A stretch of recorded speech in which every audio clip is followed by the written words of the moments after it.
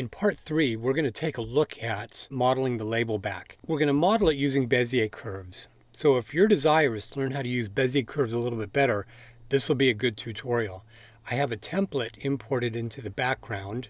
We're just going to come up to the front. I'm going to press Shift and A, and we're going to come down to the curves, and I want to add a point. Now make sure that you have the extra curve objects add-on enabled. So click point, and it's important that we set it to 3D. We're actually going to be switching back and forth between 3D and 2D in this tutorial, so you can see the contexts that these two options play. But for now, we're going to go into 3D.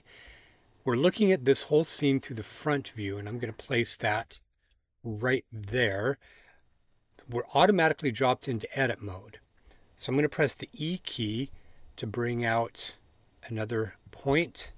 And I'm just going to do this every so often. E, E, E. There we go. I hit the W accidentally. E key. And then finally down there. This is selected, and I want to make sure it's exactly 0 along the x-axis. So I'm going to type in 0 there. A key to select all the points, and we're going to press the V key, and we're going to set to automatic so that they have a smoother interpolation. But the top here, the top needs to be flat. Okay, so the incoming and out curve need to be flat. S key, and then the Z key, and then I'm going to type 0. Click. We'll do the same thing at the bottom. S, Z, and then 0. Okay. Now remember, we have two modes of editing curves in Blender. One of them is using the traditional approach where you select an element and then you grab the point and you manipulate it. But the other, the newer one, is using the curve pen tool. And you are free to use whichever. The curve pen tool requires fewer clicks, so I can directly select like this, edit and move and so on. So it just really depends on what it is that you want to do. So I'll use the curve pen tool here. In some cases, I like the traditional editing a little bit better. Click, hold, and drag. Because now, there we go. I don't know, there's something about the original editing that I do kind of like. But this works quite well. So I did all that editing with the curve pen tool. Now, the next thing that we're going to do is we're going to come in and we need to mirror this. So what I want to do is I want to note, first off, where my cursor is. That's always important. It's the center of the universe, which is where we want it to be. A key, and then I'm going to press Shift and D to duplicate that curve, but I'm going to press the Escape key, press the period key, and we're going to tell the pivot to go to the 3D cursor's position. So now I can press the S key again, press X and then -1, and it'll flip it to the other side. Now, the next thing that you want to do is note that there are some extra options enabled. If you don't have this enabled, come down to Preferences, and in Add-ons, type Curve, and you want to have Curve Tools enabled. That's built in. I don't know why they just don't enable it, but make sure that is enabled, and that will give you a bunch of extra editing options. So what we want to do is I'm going to select everything. So I'm going to press A key while we're in edit mode, and we're going to come down to Sanitize, and we're going to say Join Neighboring Splines, and at the bottom it'll say Applied one join on two splines. But it hasn't completely closed it. So what we want to do is let's come up to the top, and you can see I've selected that, and I'm going to press the G key. When I move that, you can see that these are still opened. And what it did was it joined both of these paths down here at the bottom, but it left the top open. Well, it turns out that in order to make a closed spline, there's an option we need to click over in the Properties panel, but I first need to come over and remove one of these segments. And we're going to let Blender decide which one it needs to remove by clicking this point and pressing the X key and then delete vertex, and it's removed that segment. So now we're going to come over here into the object data properties for the curve and come down to where it says active spline and enable cyclic U, and that will tell it to close the spline for us. So the next part is to create this. This is going to be a counter space. So I'm going to press the tab key and I want to come down here and I'm just going to take the 3D cursor tool and I'm going to move this up. Pressing the Z key, I'm just going to move that up. It's gotten a little bit off. That's okay. So we'll just come over to View and I'm going to set the X for the 3D cursor to 0. Shift A. And we're going to add a circle, just a basic Bezier circle. And it's going to be huge. I'm going to make it 1 inch and I want to align it to View. S key will scale it down. G key, Z, I'm going to move that up so it is like that. S key, there we go. Okay, so I'm going to duplicate this. I'm going to press Shift and D, and I'm going to put a duplicate right here.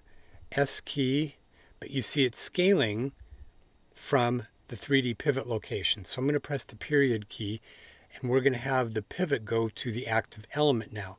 So that's going to be the same as clicking the actual move tool or scale tool and have it visibly appear at that location. So S key, we're going to scale that down. G. Okay. Now let's come down here and edit this first. I want to remove half of it. And in order to do that, I want to come into edit mode for that. So I'm going to press the tab key and let's just come over here where it says active spline in the object data properties. If we turn off cyclic so it becomes an open path, you can see it changes the shape of the path and we don't want that to happen. So I'm going to undo. We're going to press the V key and we're going to change the handles to free. And that just means each one is independent. But that's fine because that preserves the shape. So now we can come over and turn off cyclic. And I'm going to press the X key after highlighting that point, and we're going to delete that vertex. And then we're going to take this and we're going to rotate it, hold the control key. We're going to just rotate it by 180 degrees. And then I'm going to move that back into location right there. Okay, now I want this to get duplicated over to the other side. So what I'm going to do is reutilize the pivot since it's right there. Press the period key again. In this case, we're going to have the center of transform effectively be at the 3D cursor's location. Shift and D to duplicate escape key, and then the S key only along the X-axis by pressing X, and then -1 will put the duplicate to the other side. Hit return or click. Now I'm going to select across these two vertices. Bring up the context menu and we want to make a segment between them. We can do the same thing here, F key. I'm going to press tab to leave edit mode. When we look at this, we've got both of these independent splines that we need to merge into the same spline object, but they are at the same position along the y-axis. They're flat to each other essentially. Bring up the context menu and invoke join. Let's come back to the front. And we're going to press the tab key. This takes us back into edit mode, and we're going to come back into edit here. We want to use a function that's going to merge these together and like a Boolean operation, but we don't want it happening down here. So I'm going to select these handle points, press the G key, and I'm going to move them up. But do you see how it's changing the shape at the top? So let's escape, marquee around these, press the V key, and we're going to make these free aligned again.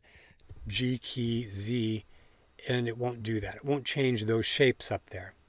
So what we need to do now, select these, and let's take a look at what we're going to do. Come up to Boolean splines and try and click that. It's going to give me an error. It says can only be applied in 2D. So what does that mean? That means that we have to come up here and we have to tell these Bezier curves that they're two-dimensional. Switch that back over, and now Blender thinks of them as being planar to each other. So now we come up to Boolean splines. Look at that. Now what we need to do is press the tab key, and we're going to join the original outer Bezier curve and this one together. So we're going to join those. And I'm going to turn off the backing template. But you see they're not flat to each other, and this is going to be a problem because they need to be. So if we come back over into the left view, tab key, A, and if I press S and then Y, we can flatten them to the same location. I'm going to type 0 and click, and then that will get them to the same location. Okay. Well, I'm going to press the tab key. Let's do something over here. Let's come over to shape. Do you see where it says fill mode, full? But we're not seeing any fill. And that is because it's not in 2D mode. It can't fill it if it's in 3D mode, even if all the points are planar to each other. But as soon as we come over and try and change this into 2D mode, our shape disappears. And this can be really confusing if you don't know what's going on. In order for the 2D function to work, it's expecting all of the points in the curves to be on the local X and Y grid. So we need to somehow reorient this so that's the case. We're going to come over and we're going to do a set object origin to geometry, press Shift and S, and I'm going to do cursor to selected, which will drop it right there. Now I'm going to go into edit mode, and we need to rotate this. And we're going to do it in edit mode because we can reorient the geometry inside of object mode while maintaining the object's current local axis, because we need to get all of these points flattened onto this YX axis. So we're going to come over to rotate, and I'm going to begin rotating down. I'm going to type 90, and those are now planar to the X and Y grid. Now we can come over and change it to 2D, and it allows it. And then we're able to come over here and fill it. Then back at the object level, now we can come and rotate it back into position, -90, there we go.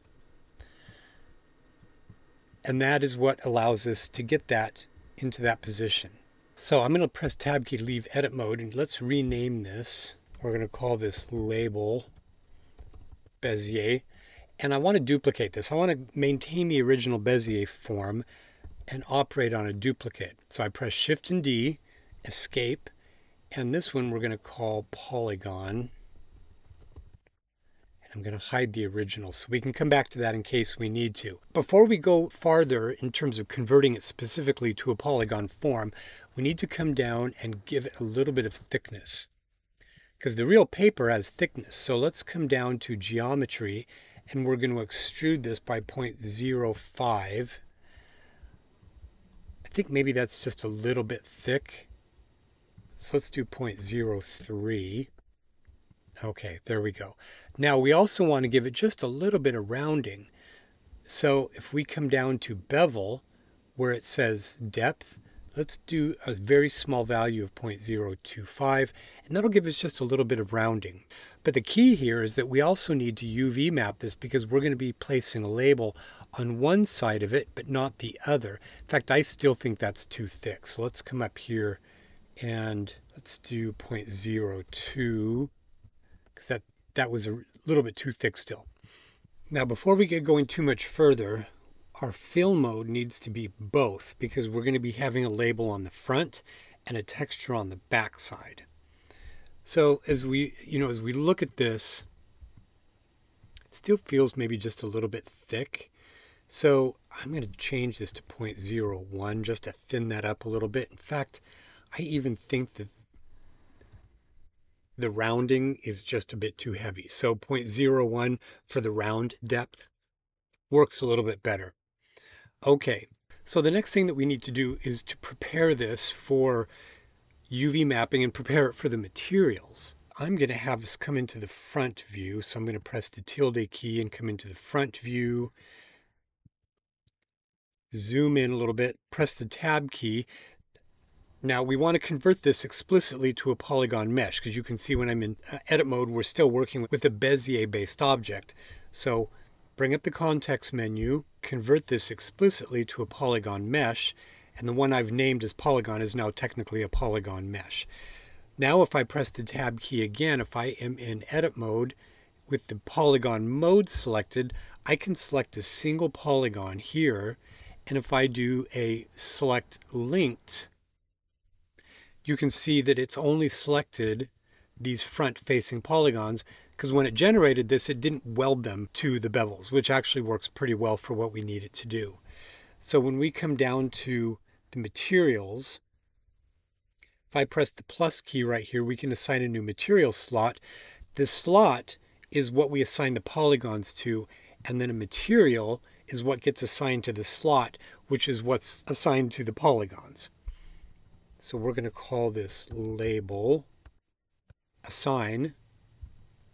But we also want a little bit of this bevel. I want the bevel to also get assigned. So I want the label to kind of creep around the corner. It's a very small detail, but we might as well do it. And we'll do the same thing here. Hold the shift key just to add these. Assign these. Now we're going to do a select invert. You can see if I go into X-ray mode, you can see the backward facing polygons are all selected. And we're going to assign these. We're going to hit plus, new material, and we're going to call these paper. Click assign. Okay, so all of the backwards, if I press tilde and then go to back, we can see all of those. On the back side are going to be the paper, tilde, front. These are going to be label, which we can select right there. Now we need to get this UV mapped. So let's come over to the UV editor. In fact, you see how it's intersecting? I want to come over here. I'm going to press the tilde key, and we're going to go to a left view, and it's in front, and I don't want it to be in front. Press tab to leave edit mode. Come over to the move tool, and I'm going to move this behind. There we go. Come back to the front. Sometimes when you have flat objects and you're working in a non-perspective mode, it's actually easier to keep track of what's going on when you're specifically selecting a view, I find. Okay, tab key, A key to select all the polygons. Since this is flat, we're not going to try and do any kind of unwrapping, and it's also a closed mesh, so we're just going to do a project from view. There we go. Along left to right X, let's put 0.5 so it's very specifically at the center. I'll move it up a little bit, and then S key scales that. Okay, there we go. So that's pretty much ready for material application. So let's jump over to shading. I'll zoom that in, and we're going to come over and add a material to the correct label. So I have label selected, and we're going to come over here and add an image texture.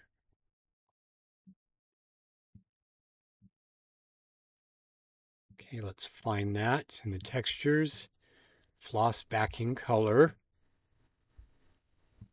We're going to bring that in right there. Give it a second, and there it pops up. But the cool thing is it's only on the front. It's not on the back, because the back has the paper, along with a very slight amount of the edge too, which will show up in higher res renderings. Okay, and that is the process of stepping through for generating that piece of geometry.